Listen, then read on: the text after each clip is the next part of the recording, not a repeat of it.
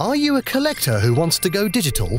Thanks to NFT, you can acquire any collectible asset stored digitally that holds value as a form of cryptocurrency and art or culture.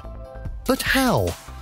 NFT stands for non-fungible token, a digital token that's a type of cryptocurrency. But unlike a standard coin in the Bitcoin blockchain, an NFT is unique and can't be exchanged like for like. So what makes an NFT more distinct than a run-of-the-mill crypto coin? NFTs are super varied, but they could take a piece of digital art or a music file. Essentially, they are like any other collector's item, but instead of receiving a Monet or Rembrandt masterpiece to hang on your wall, you get a JPEG file.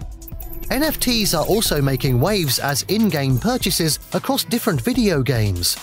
These include playable assets like unique swords, skins, or avatars. Remember, if you aren't digital, you are a ghost. In some ways, the process of trading in shares and cryptocurrencies is the same. First, you buy cryptocurrencies through designated crypto exchanges, like you can buy NFTs through an online broker. It would be best if you choose a cryptocurrency wallet and an exchange to start trading. Once you are verified and have your account funded, buying or selling crypto using limit, stop, or market orders are the only thing left. Although there are many different types of cryptocurrencies and NFTs, they all have one thing in common. They operate on blockchain technology because their security makes theft much harder, since each cryptocurrency has its own irrefutable, identifiable number attached to one owner. Mastering the art of NFTs will take a while, so don't pressure yourself to become a whiz on day one.